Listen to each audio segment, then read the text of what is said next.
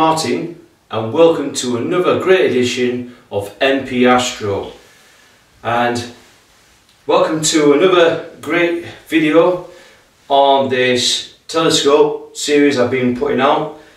And like you saw in the last video, if you've not seen that video, I actually have converted this telescope, the Skyhawk 114mm Newtonian, into an astrograph.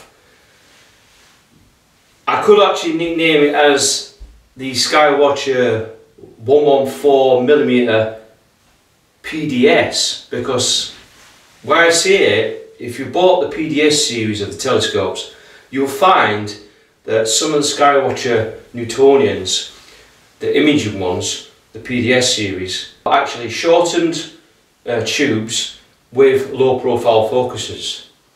So in theory this is a PDS in a way. So, but the thing is, I can't wait to start imaging some fantastic deep sky objects with it, because this is going to be mind blowing. The limited aperture, do not let that bother you. Right?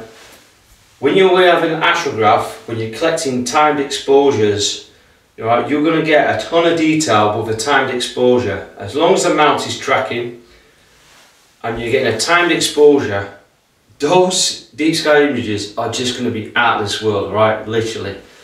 So I was searching online and I found this item, and I thought, what a perfect opportunity to do this modification. And again, it's a simple mod to do. I found this item in First Light Optics. Again, please check out the website below. I found the material called flocking. Now, flocking is a process that you can do a modification to any telescope, no matter if it's a refractor, reflector, Schmidt-Cassegrain or Maxitov. Alright, any of those telescopes, you can do this method of flocking. Now, flocking is basically, it's just a material that you put into a tube. And what this flocking does is a non-reflective material. Now, there are other methods as well. You can paint a non-reflective paint as well, but I found that can be a bit messy. But also, there's only one manufacturer that actually does specialised paint for tubes. Now, the Skywatcher already have a darkened tube as it is, but believe it or not, there is actually, if you put it in strong light, there is a lot of shine that's reflected into that tube. And what that shine's doing, it's going to give out straight light in your images or your viewing. So you'll start to see some weird ghosting or artifacts in the images, or you start to see something in the corner of your eye that's not quite right. Also, it seems like if you're looking at something, it seems like as if it's washed out and the background might appear not as dark as it should be. So this material that I found, it comes in sheets, right? And it's, again, you check out the website, the links are in the description below, and you can put this sheeting inside, and this sheeting will stop all of that reflection. And I thought, what a great opportunity to do after doing the super tune on this reflector, is to also do the flocking. Now, point to make out, if you've got telescopes that have got internal bafflings, which are like little inside rings inside the tube, alright, you don't really need to do flocking modification, because those baffles inside will eliminate a lot of the stray light anyway. So if you've got a Newtonian with baffles or a refractor with baffles, just don't bother with the flocking. It's only for Newtonian telescopes or refractors or any optical devices that doesn't have the baffles. So basically it's got to be a straight tube with no baffles inside. So if you've got a straight tube, then do the flocking, it's worth it. So in this video, I'm going to take you through the process of installing this flocking, and I'll do my method, how I install it. Again, there may be a few people who have done flocking before, and may not like my approach, but this is my approach how I install the flocking. If you're interested in doing flocking, again, please hit a like, please share, please subscribe, and also hit the notifications bell, because there will be a lot more of my space adventures with this telescope. So by hitting that bell, you won't miss out any other videos that I push out. And believe me, I can't wait, because it's just going to get better and better as I go along. Alright, so if you want to follow me through my astro adventures, through budget astronomy, please highly recommend hit the bell, and I'll take you through my journey into astronomy. So if you're interested in doing this modification, flocking, and you want to learn more, please, let's crack on with this good work and let's do this. So I'm now going to show you how bad that internal reflection on a telescope that's not flopped. And as you can see here, can you see the internal reflection on that tube? Now don't forget that mirror, okay, is reflecting the light, but you get this stray light. I know this tube is actually painted in a matte black, and as you can see there, you've got that shine, and that shine potentially can actually will cause internal artifacts and weird things forming on your images. So also with that internal reflection, you'll start to lose contrast. So even when you're deep sky imaging or you're observing, you can actually lose contrast on the objects you want to view. So this is the reason why we're doing this flocking. So I thought I'd just point this out, and you can see, look at the shine there. Even though it's matte black, it still reflects some light, and that's what you don't want. So I'm going to show you the flocking material. I ordered this from First Light Optics, and it's just simply 1 meter roll and 45 centimeters in length at £7.50, which is a good price. They also do a 5 meter roll with the same 45 centimeter width, but you get 5 meter roll, and that usually costs about £34. And this will help the contrast. This is the proper stuff. So I highly recommend that you check their website below. Alright, it's in the description, and order this today. But this is the proper stuff.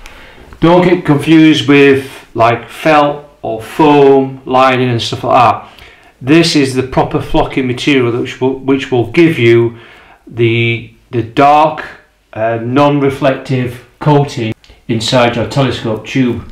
Okay, now there is an alternative. You can buy the matte black stuff, a matte black paint, which is a non-reflective paint, but that usually is a bit more expensive, and only a few specialized telescope shops will sell that as well. But you can paint the inside the tube.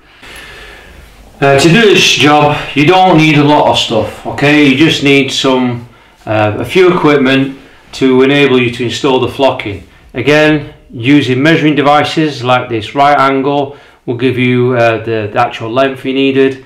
You can use a tape measure to do the job, and you'll need cutting materials, so a standing knife or a normal knife, or acquired scissors will be needed to cut the material. And also you can use any marker pen or pencil or anything to mark your position. Alright, but that's all the tools you need. Alright, there's not really a great deal you need to do this job. Right, just a little tip to let you know. Now this flocking, because it's got a very nice fabric feel to it, the only trouble is about this is it is a dust magnet or a lint magnet, and occasionally you'll probably have to clean the inside of your optical tube, and it does get in the way. So top tip, get yourself some tape, okay, wrap it around your hand, and as you feed your hand inside the tube, you just gently pat all the way around, okay, to get rid of all the lint. Now it will be a bit difficult in a smaller tube, so for the 114 you might have to take all the optics out to do this. But all it is, just dab it and all the dust and the lint will come off, right, and cleans it, right. You can use a brush, one of them clothes brush, but however I find them very abrasive, so a quick dab on that, okay, will get rid of some of the lint. And as you can see there, we've just cleaned it all up just by using a bit of sellotape. So I thought I'd just show you that, okay. It's a very easy trick, all right. So that is one thing I need to highlight, so remember that top tip. So we've got the tube itself. Now I'm not going to go into detail on stripping the telescope completely. Again, please refer to the last video, guys, based on super tuning the OTA for the Skywatcher 114, and because it's been converted to the PDS, alright, this is an ideal opportunity. If you refer to those videos, guys, I take you through how to strip this out. So basically I've stripped the whole entire tube out, okay. You'll notice there's a marking there. I've already marked out where my primary mirror position was. So basically I taped across the primary mirror and the edge of the tube, and that will mark out my position of where I need to install the primary mirror. Now as you can see, I stripped it down to the bare bones, alright, literally nothing's in there, just the tube, okay. So what I'm doing now is, before I install the flock, ideal opportunity is to just wipe it down with a clean cloth, alright, just to get rid of dust particles. And if your tube is quite dirty, alright, use some kind of degreasing agent or cleaning product. I use isopropyl alcohol, which is very good, alright, and I just cleaned it out, just put a little bit in there and just wiped it dry. Basically you want this surface to be absolutely spotless, okay, and free from dust. So you want this reasonably clean, so that when you apply the flocking into the tube, alright, you're going to get a decent adhesive bond, okay. The better the surface, alright, you don't need to file this down, you don't need to remove any of the coating in the sides, alright, you do not need to strip it down to the bare metal, alright, you just want this just clean, alright, and that's what I've just done there. So if you want a decent bond between the material and the tube, and have a longer life, so that you don't need to strip it all out. Again, flocking can be a one-off thing, alright, as soon as you install it, that's it for a long time. You will never need to do any replacement. So strip it down to its bare bones, alright, that's all you need to do. That on this telescope, that the primary mirror and the secondary mirror, they both have an indentation. There's the lip here, so where that lip is there, that's exactly 15mm in with that recessed. So I worked it out, 15mm or 1.5 centimeters for both ends. So what I'm trying to say is, what I'm trying to suggest is I don't want to flock the entire tube, and the reasons for that is because of these are mated onto the tube very accurately. I don't want the flocking to go in between the tube, so that if I try to install these, it's going to affect the collimation. So I want these two both parts to be not with the flocking inside. So when I measure it, luckily I've already did the mod and I've always got the markings from the primary mirror. I'm looking at, when I'm measuring the tube itself, I'm looking at 31.5 centimeters. So that's where I'm going to cut to that part there. Alright, so that's how deep. So as I'm measuring it, yeah, it's definitely 31.5 centimeters. So 31.5 centimeters is going to be the length of the flocking, and they're going to make it in 2 halves. It's up to you if you want to do it in strips and do a bit at a time, but personally I'm going to do 2 whole halves if I can.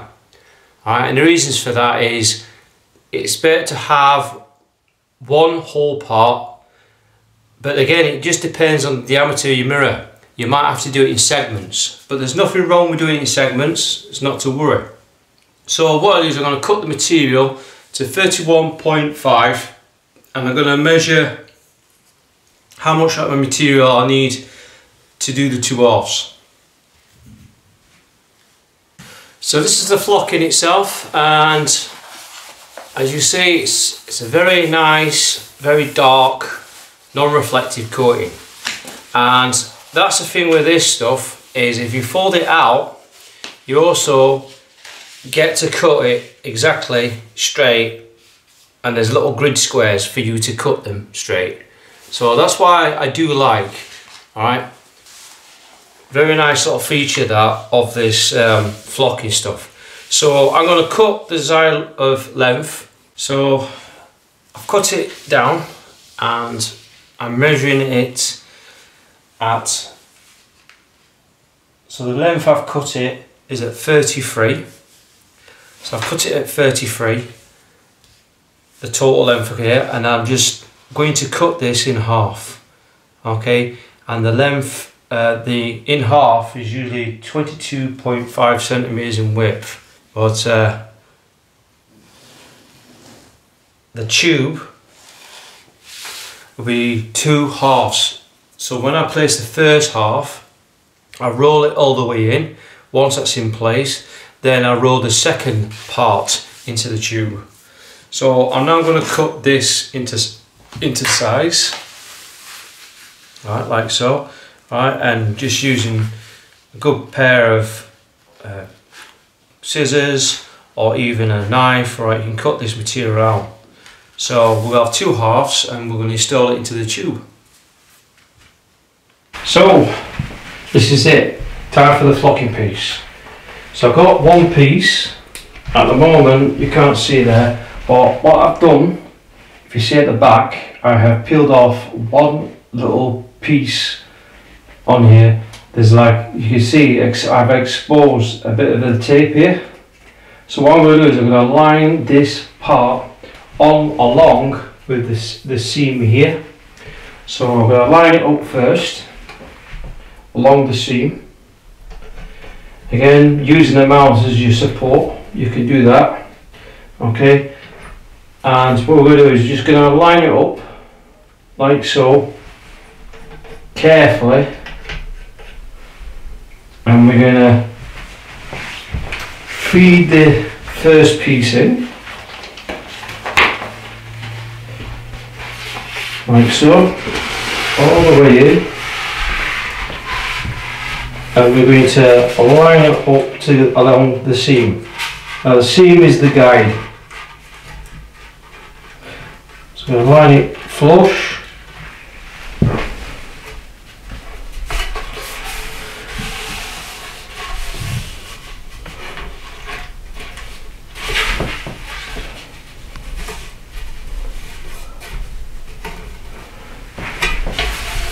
Okay, just line it up.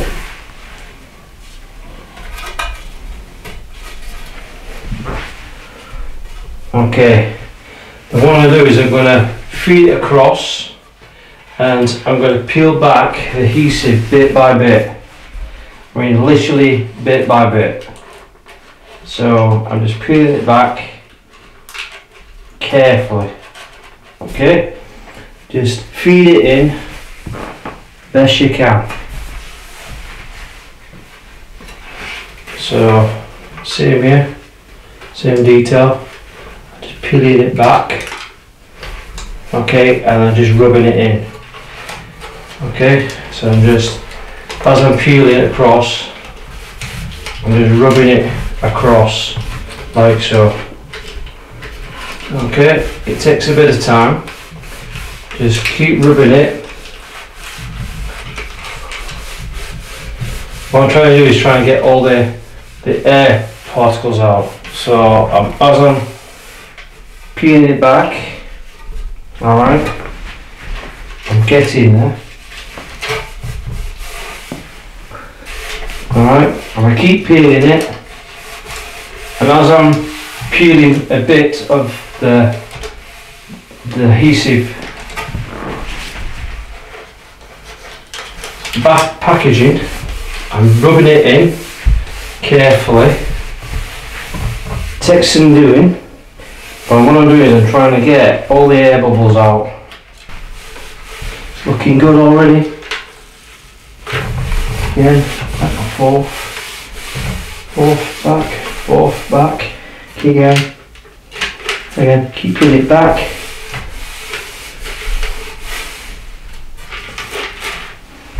Okay, we're almost there. Okay, see, now we've got the first piece in. As you can see there, we've got a nice, I've got a few kinks at the bottom, but I can straighten that out. But as you can see, we've got a nice cover there, and you can tell straight away the difference already.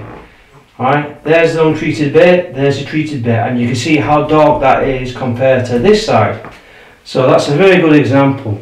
So again, what I've done, I've fed it all the way around. I've got no air bubbles.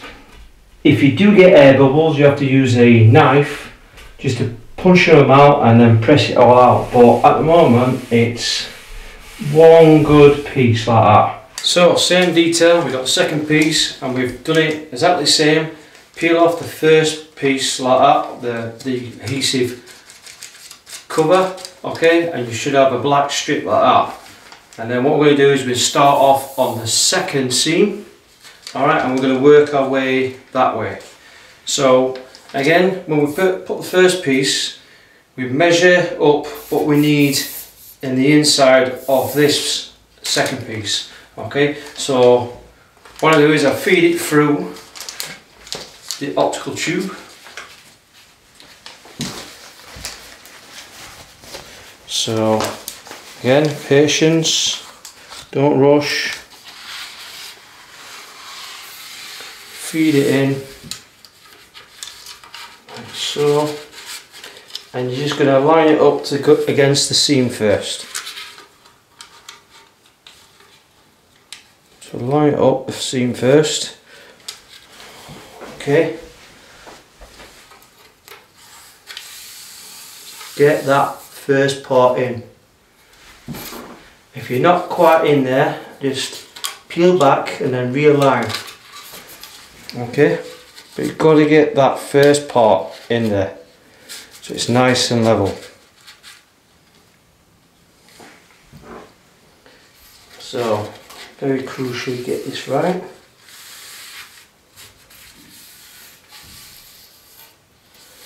Okay, so we're on the first part there, so line it up, another piece. So again, feed it like so, and then peel back some more.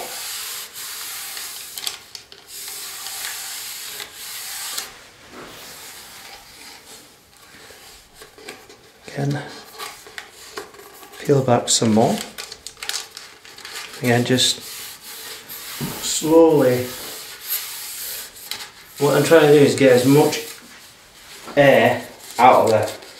So I'll keep peeling back. So again, same detail.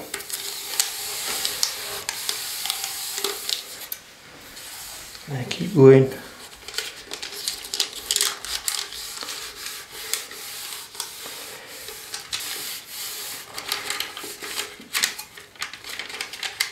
And keep pulling that back.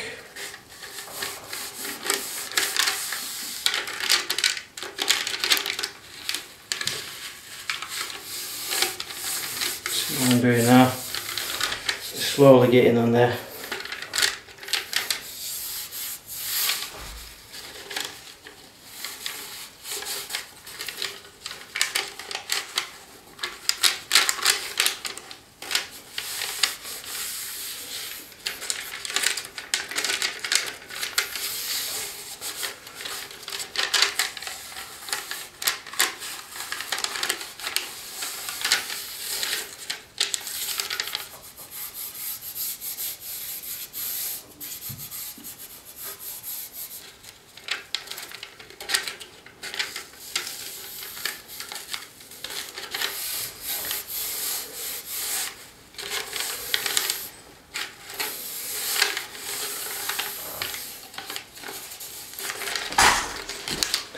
Take your time.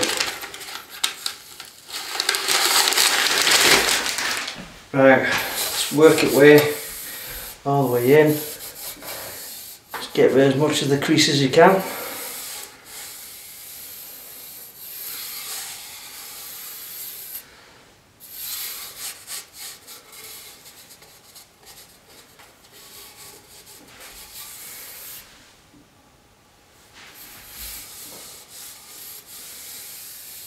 Okay, we've job done. So the next bit, after you've flocked the inside, you just got to remove some of the holes. Alright, so carefully, using a knife or modelling knife, which is better, you just quickly just prise up, cut all the way around, like so. Just cutting the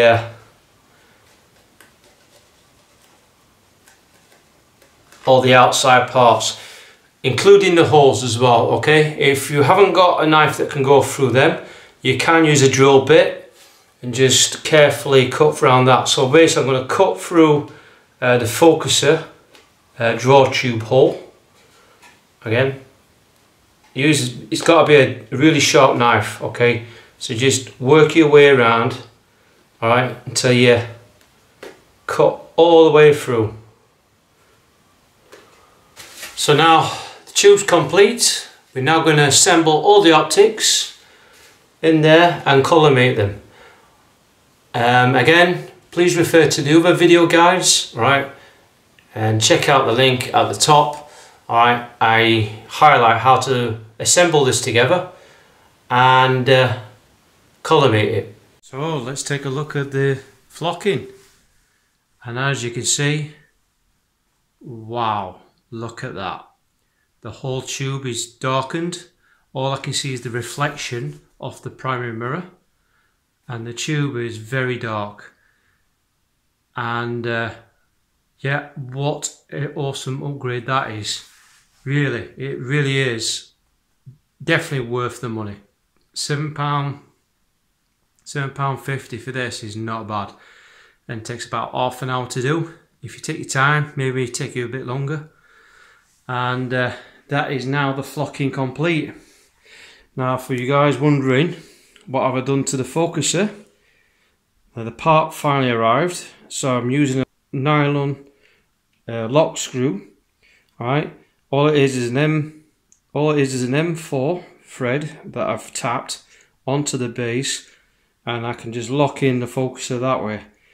Also, if you look here, I've made a O-ring. So I've cut the O-ring in one place, so I then wrapped it round to fill the gap because there was light escaping from the focuser. So it's been glued around the actual holder, not the focuser, and as you can see there, this O-ring stays put onto the focuser. So now that will block a lot of the light from either entering into the main tube. So I've done a few modifications on there, and the focuser is looking damn sight better. So the O-ring will stop the stray light, and this now will lock my focuser. So I've kept the original focuser and it now performs as it should. And you can see here, if you look close along the actual flocking itself, I've got no air bubbles or anything trapped in there. So I've done a really good job there, really good job. Alright, something I might consider is that the focuser draw tube is silver. I might spray that matte black to reduce some more internal reflections. But so far, that is a job well done. Really is. And that telescope will now perform like a superb PDS telescope. So I can't wait for some clear skies. Hopefully, fingers crossed, we'll get to test the performance of this fantastic, compact, lightweight Newtonian PDS. So, we've got the camera connected up, and this is with the flocking, okay? And as we check the camera, you can tell straight away that the image is very contrasty. So it's basically highlighted some of the dark areas, much more defined, and it does actually appear a little bit sharper as well. Maybe my collimation is much better, but it's definitely it has improved the image quality quite a bit. Yeah, that's quite impressive. Yeah, that's quite impressive stuff. So that image quality is absolutely outstanding. So it just shows you what flocking can actually do to your performance of your telescope. So helps the contrast, makes the faint images stand out just a tad more, and reduce the stray light.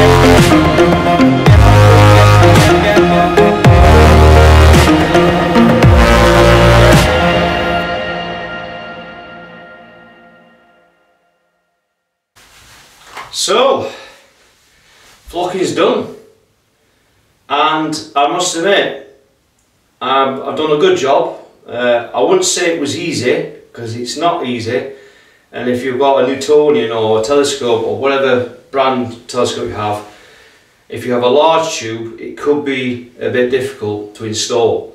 So for me, I managed to do it in 2 halves, which is good, which means if I've got 2 halves and they overlap, it'll be a good fixture, and it's not going to peel off. Now if you've got a large tube, you might need to do in segments. So again, it's up to you how you want it. I know if you can get away with just putting a whole piece in a oneer, that can be a bit difficult, because if you put the whole piece in the water, you might get a lot of problems with the air bubbling. You're not going to get a nice finish, you know, and the actual flocking might not be a good fit. So sometimes do it in segments can also work out for the bigger tubes for the telescopes you have. So if you've got a big tube telescope, do it in segments just to make it easier. But if you can do it in 2 halves like I've done, then give it a try. So if you've got a big tube, I recommend that you order the bigger rolls to do this. Now, I don't know why at First Light Optics have only got it in 1 meter and 5 meters and 45 centimeters in width. I could really have done it so there was the width was in different sizes as well. So that's the only point I need to make out for First Light Optics. But other than that, they're the only ones that actually sell this. All right, I've not seen any astro telescope shops that actually sell this product, and I'm actually quite surprised that it's not that, you know, it's not that popular. All right, I know a lot of people have done a lot of flocking, but I've not seen many people that have done it. But the thing is, when you do flocking, your image, the image quality, the contrast will be greatly improved. And I noticed that is just fantastic how the contrast is just transformed. And contrast is very important, particularly if you're looking at something very dim, you know, like a galaxy or nebula. It darkens the background a bit, but also you'll start to see hints of detail, tiny hints, but that little bit extra will go a long way. Providing when you do the flocking, you make sure that the telescope is collimated, and it is worth it. It's £7.50 to do the modification. To me, it's definitely worth it. And the thing is, I've had no problems actually installing the sheeting. The sheeting is of good quality, and to be honest with you, it is worth that money. Don't buy cheap alternatives like foam inserts or any felt. This stuff is specially designed for flocking. All right, this is not just the normal cheapy sort of foam stuff and all that. There is no cheap alternatives. All right, you either got to buy the proper flocking material or the paint. All right, if you start buying other cheap alternatives, it just doesn't work. All right, you'll still get the shine and all that, unless you can find paint that is that matte black it doesn't reflect. Right, there are cheap alternatives, but to be honest with you, I would recommend purchasing the proper stuff. And to be honest with you, £7.50 is not breaking the bank. Okay, and you do with that sheet, I can do another 114 with the material I've got. So I've got plenty of material that I can use to do another telescope if I wish. Right, but only a telescope of this size. So if you've got a bigger telescope, I do recommend to order a lot more rolls. But you've got to measure up the telescope tube, right, to determine how much you want. And all you've got to do is just to determine the length.